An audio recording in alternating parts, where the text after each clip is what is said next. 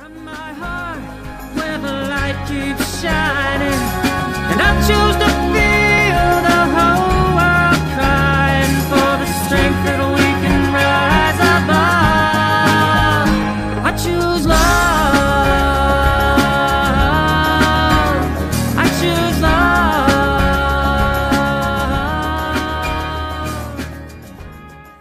love. Welcome. Here we are at Grace Healing. I'm Larry Reynolds. Welcome. I'm Ina Hale. I want to begin in the commitment we've made to each and every one of you that we would open first in prayer and see where God wished to lead us, and to form protection over the nature of words that you're about to be exposed to, that you would rest upon and receive only the words that God intends, not necessarily what we might press forward. So I just open our hearts right now as we breathe deep.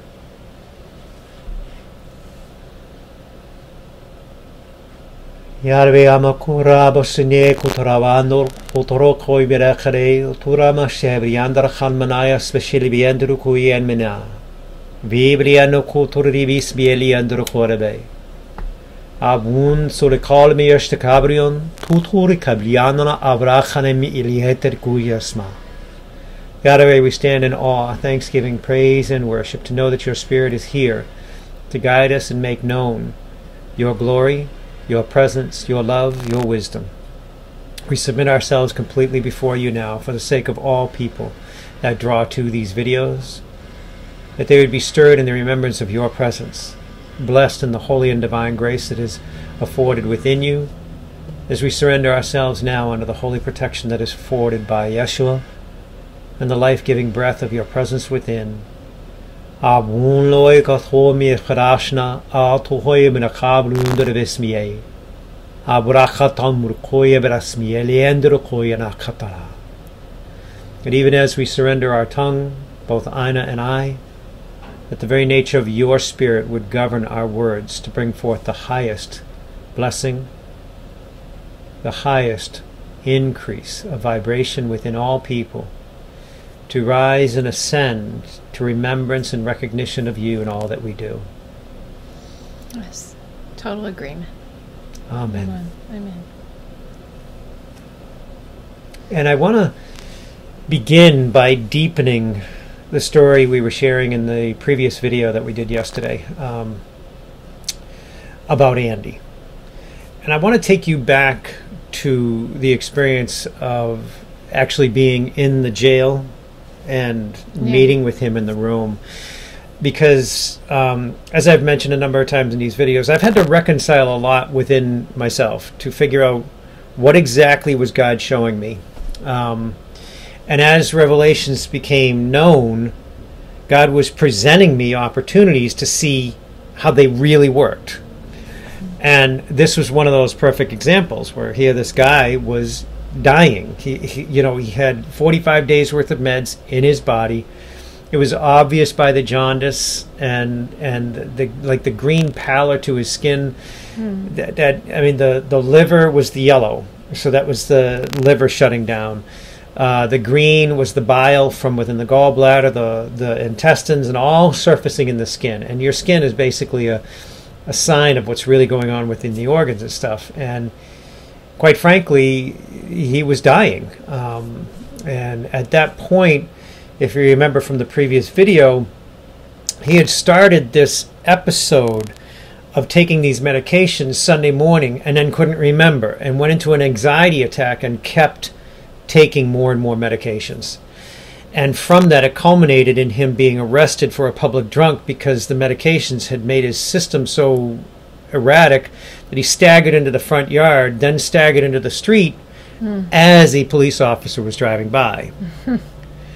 So if you want to look at this from a divine perspective, this was orchestrated in such a way that it would provide an opportunity to learn and experience, and for Andy to learn, but also for me. God blessed me in the opportunity for instruction. Absolutely. And learning curve. Exactly. Continual. Yeah. It's just ongoing. So here he was arrested for being a public drunk, but he wasn't drunk. Yeah. So they get him in the tank. That's Sunday evening. late. I mean, I guess it was around dinner time that he actually got arrested. So now the medication's been in his system all day long through this experience of being thrown into the jail. Then while he's sleeping at night, not sleeping, and they kept hearing him mumbling from within the cell about meds and this about meds. And they kept saying, he kept repeating meds, and then he'd mumble and trail off. And meds and meds, and they, in a normal case with a public drunk, they're sound asleep, they're crashed out, or they're belligerent, or they tend to improve. You know, they're getting further away from the influence of the alcohol, and they improve through the night. Yeah, usually. They were watching this guy, Andy, get worse. So again, they had found in his belongings my business card for Grace Healing, and so they called it, and I went and I got the things and got back to the police station, and again we discovered that it was definitively an overdose issue, not a drunken issue. So they bring him to that room as I described to you, and we begin to pray. And I want to bring you to what Andy was experiencing, not just what I was witnessing, in what he described to me later on. As I'm sitting on the other side of the glass wall, as I told you, I had to keep trying to get his attention and smack the glass and then make it follow down until his eyes were looking at me. And he's in the chair, like reeling all around like this, rolling and eyes rolling in his head, and he was just completely, totally out of it. As I described once again, I want to remind you that his eyes were so bloodshot and yellow from the jaundice and the blood rising into his eyes that all you saw was a black dot and the red and yellow in his eyes. There was no white that I could see in his times when his eyes would open up and then he'd squint back down. To me, I was like this spectator in watching this thing unfold, and it was pretty intense. Yeah. Because I had a deep love for Andy even in that moment, and I'm watching this guy, and I'm sitting on the other side of a glass wall. Remember, it's not Larry in the room. It's God present within Andy, and I'm sitting there. I want to help my friend, God's son, my brother, and I'm like, what am I supposed to do? So I had to kind of submit to, God is going to have to do something here. I'm just going to pray. Yeah. So as I get Andy's attention, he takes the phone, and he's like on the phone. I said, Andy, we need to pray. And he's, yep. And he was having a real hard time forming words. It was very difficult. And I'm getting specific like this so it helps you understand the progressive realization of what unfolds. So he's having very difficult time even forming the word yup. But as we began, I surrendered into prayer, and I had this awareness rise within me to teach him like a child, teach him the name that is Yahweh, that he would return and know truth within him. So I started saying, now speak with me, say Yah, as I'm talking through the phone. He's Yah, Yahweh, Yahweh. I release to you all that I am. I release to you all that I am. And he was repeating as we go. So at this point, I sense rising within Andy the spiritual ground of hostility. And my sense was, this was me, what God was bringing up in me. Andy had embraced hostility within the jail because, I mean, he was thinking that hostility would protect him from the police or protect him from the other inmates or whatever. Now, wait a minute. Talk about the logic or insanity behind this. He can't even lift his head up off. He can't support himself. Yeah. What is hostility going to do to protect you? Yeah. You know? That's how the spiritual veil can make us think we're embracing something that's the protector, spirit of hostility, when it isn't. Yeah. Yeah. So he's able to come to the point now where he couldn't even say yup. Now he's saying, Yahweh, I release to you all that I am. And I said, what do you feel in you right now? And he goes, hostile. So it was in line. There was confirmation, testing the spirits. Yes.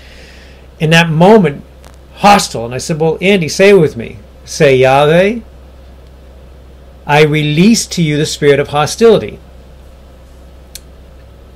I release to you the spirit of hostility.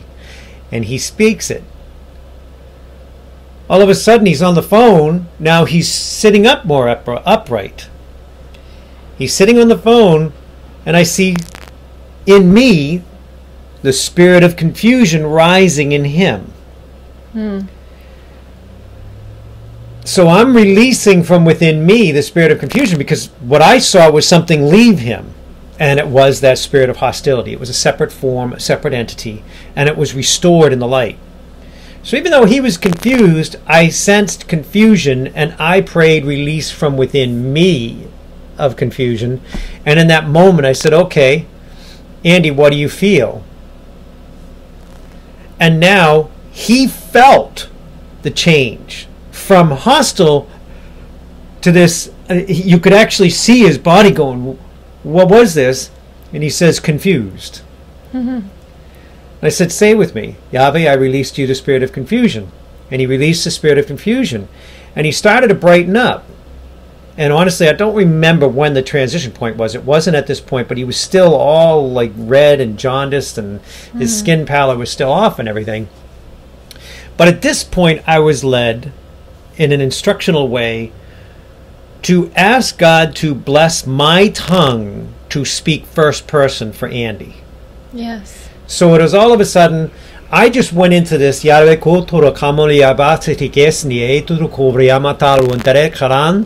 and many spirits started to present. Spirits of abuse, spirits of aggression, spirits of depression, spirits of anxiety, all these different things. And like there may have been, I remember in the beginning, there was many spirits of anger. We went through probably 12 or 17 different spirits of anger. Yeah. One of the spirits of anger was named at the age of 17. I didn't get into the issues. I didn't study the spirits. Yeah, you I just kept released it. seeking God. So I didn't allow for what was going on in a spiritual nature. And this, again, wasn't Larry. God was gracing me with this awareness. It's not something that Larry said, oh, I'm not going to allow for this. It wasn't a sense of me doing this. I was blessed to participate as God was functioning in this role, and I was the blessed observer. I was the spectator in the God sport, if you want to call it that.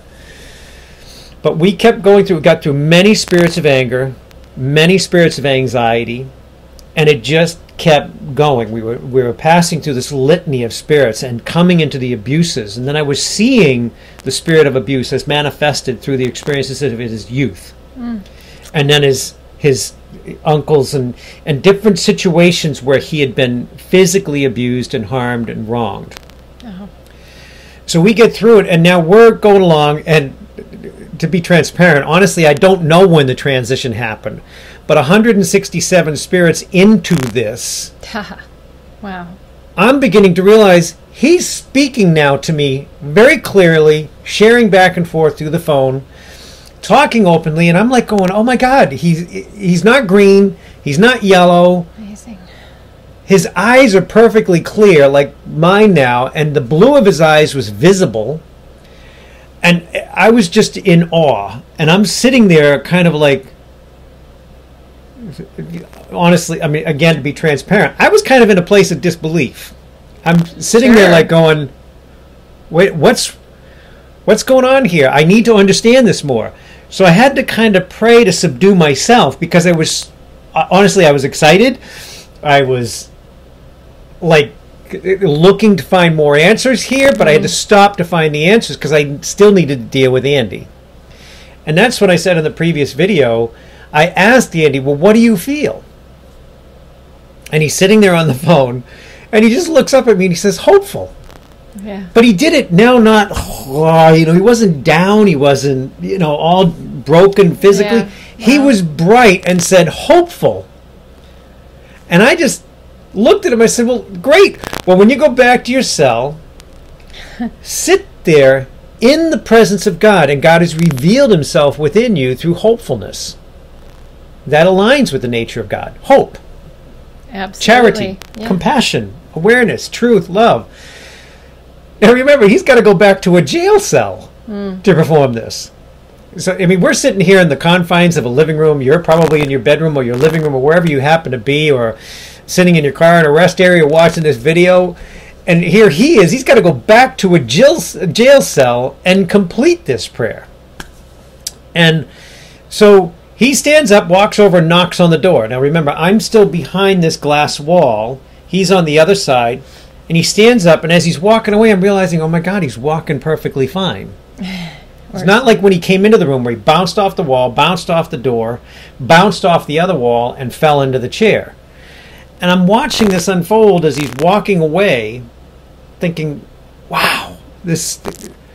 Because again, this came after the stream of consciousness writing in Covenant of Love, and I didn't fully understand it. Yeah. And now I'm being shown something that was so real, so tangible, that I couldn't just look at this as this esoteric teaching, this thing that might potentially work for somebody. It was actually happening right in front of me.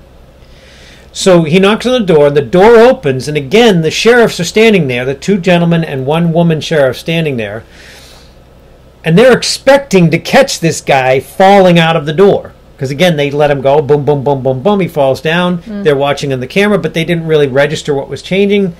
He comes to the door, he's perfectly fine, they're standing there, and he's like, hey, and he walks between them. Oh my God. And they're like, what? And they're like looking at each other, and then they look back into the room at me, through the glass wall, and again, as I stated on the previous video, they're like, well, what happened? And I'm like, I don't know. I just did this thing. You know, I mean, I'm looking through the glass trying to communicate to them on the other side of the room, just going, sure. I don't know. I just, we did this, and he's fine. Go do what you're going to do. Yeah. So I turn around and walk out, and I'm overcome with what God is showing here. Honestly, in tears. I get out, get to the car in the parking lot, and I just broke down in tears. And I was like, God, I need greater understanding. I need greater discernment. I seek you. I understand you with me. You have revealed this before me. I need your understanding more deeply. And in that became a progressive realization over the next 2 weeks of God deepening in me clarity of what was the covenant in love. The order of the heavens and how the spiritual realm functions within them and manifests within us. That we are actually the holy instruments that Yahweh, God and Creator, Abun, Yeshua, placed upon this earth to see that spiritual realm restored.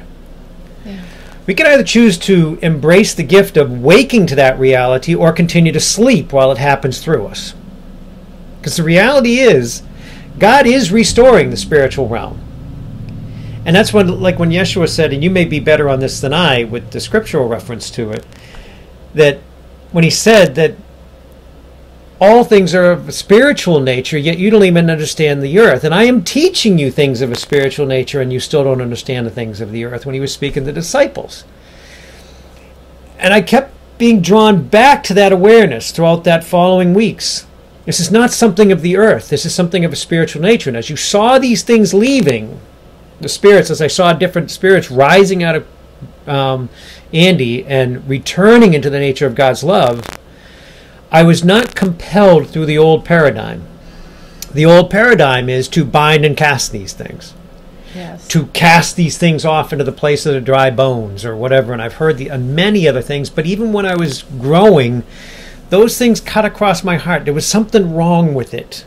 Yeah. It didn't fit what I believe to be our perfect loving God, and in my limited understanding, the most powerful being in all creation. So why does he have to imprison something he can just transform? Was Absolutely. my mindset, if you follow that. Yeah. And I hope you're following along with this, because this is how simple it really is. Yahweh is the most powerful force within all creation, is the force within creation.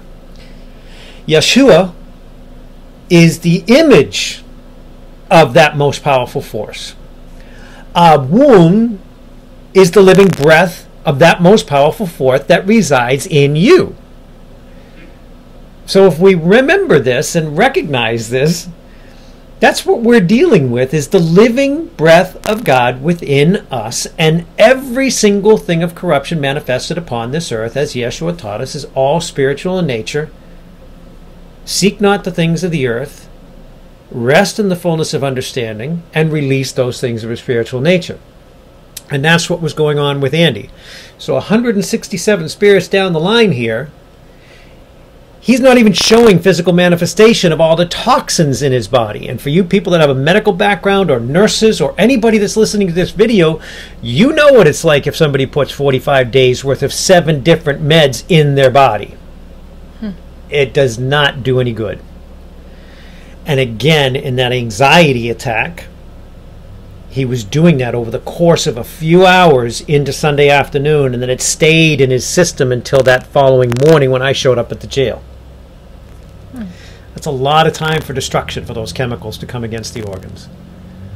So, all this being said, the reality was to me that, again, we are dealing with things of a spiritual nature. Every time we see something unfold in such a way that we are dealing with something of a disease within the body. Even in my youth, when I used to study martial arts, I would see somebody get hit and then they'd have a headache in them. And I would walk over and just place my hand, "Are you okay?" and place my hand, and I'd see something leave. Yeah. And I just assumed everybody was seeing the same thing I was. Yeah. And later in my teenage years, I started to realize that everybody looked at me kind of weird and withdrew because I could see those things. And then when I touched them, something left, and then their headache was gone. Amazing. So now I know in my heart that everybody had the ability to do with it, but nobody was looking for it because they were waiting for that group at the church that was going to help them, or that priest on the altar that was going to help them, or that Monsignor that was coming from the Vatican that was going to help them. They had lost sight of the fact that it resided in them. Exactly. So that's the basic premise of what I wanted to share about the story with Andy.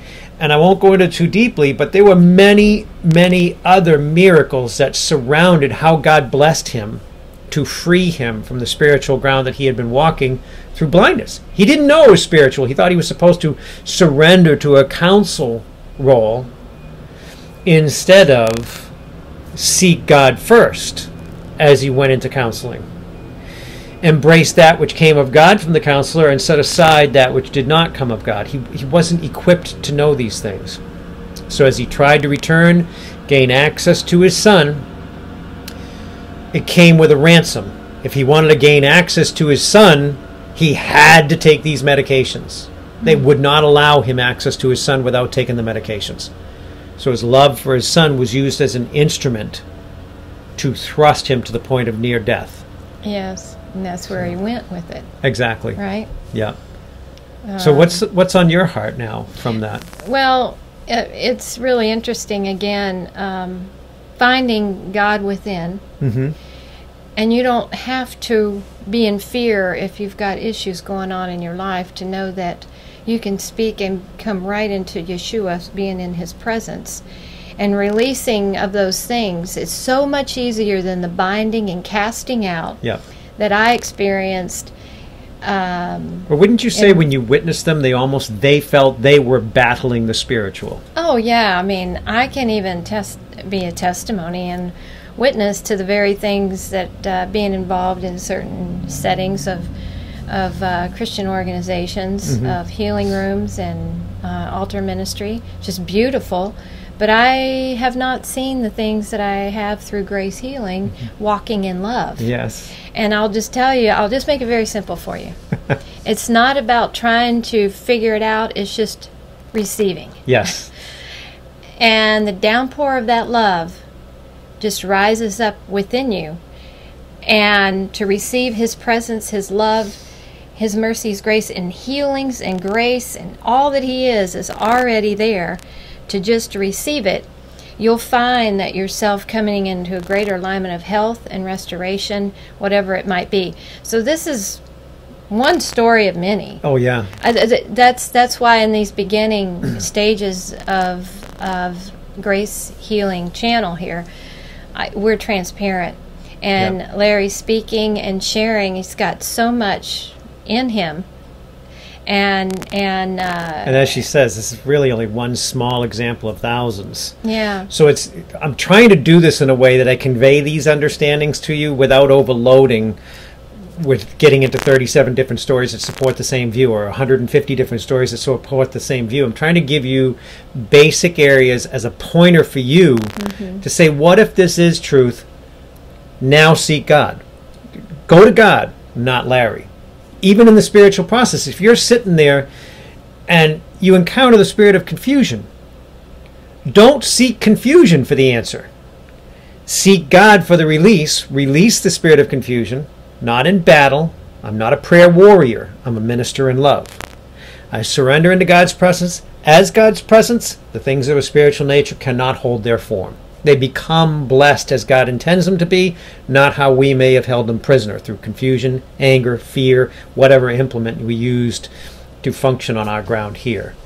So it is about you seeking God, and you hear me say that enough, but that's the reality. Seek God first. You encounter something of a spiritual nature, release it, seek God first. Don't study the spiritual nature. Many counsel models out there teach you, no, we need to seek this. We need to look more deeply at this issue. We need to study this. We need to figure out, where is this anger coming from? No, we don't. We need to first seek God, release the spirit of anger, then seek God for the wisdom. Not the origins of the anger, but God. God will bless you to know the place you need to seek to forgive others. God will bless you to know the freedom of anger.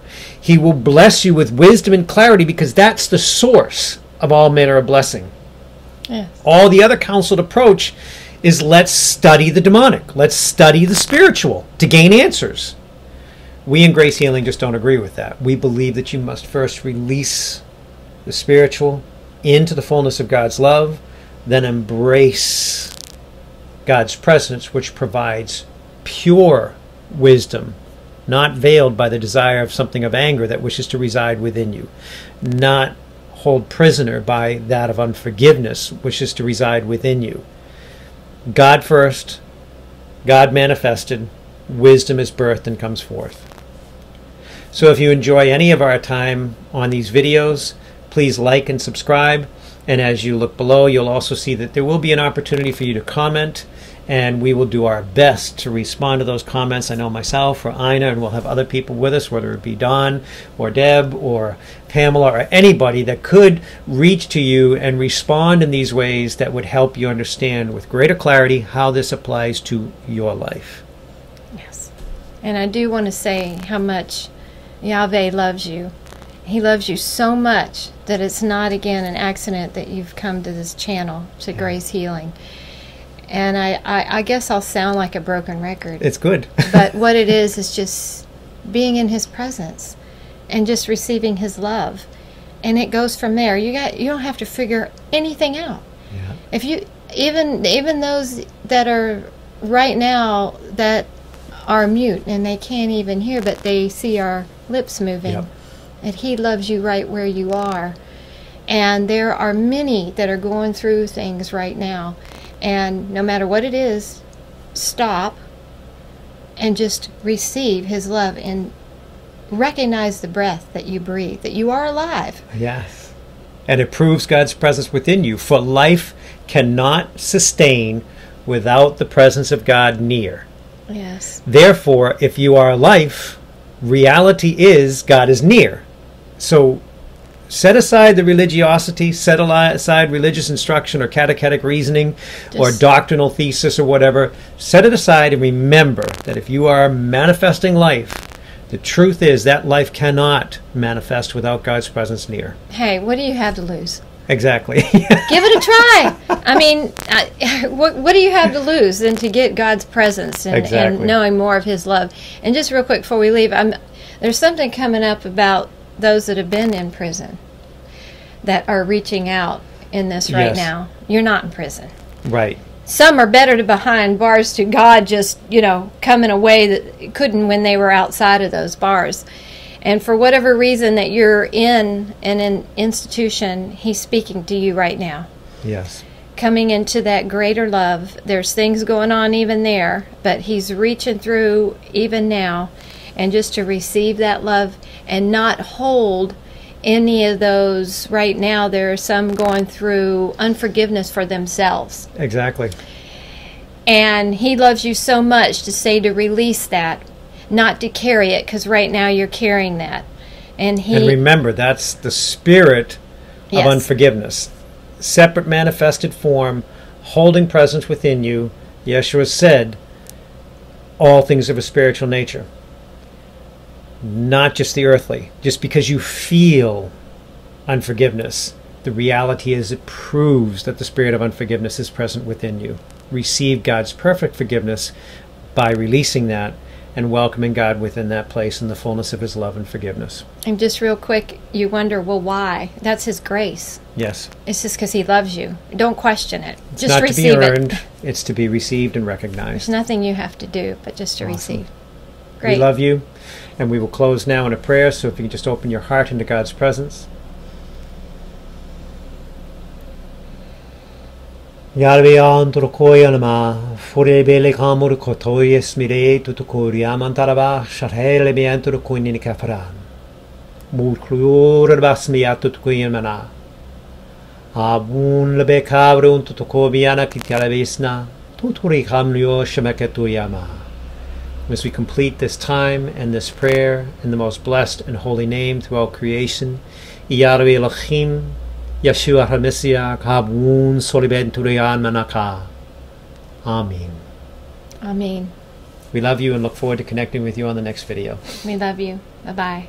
God bless.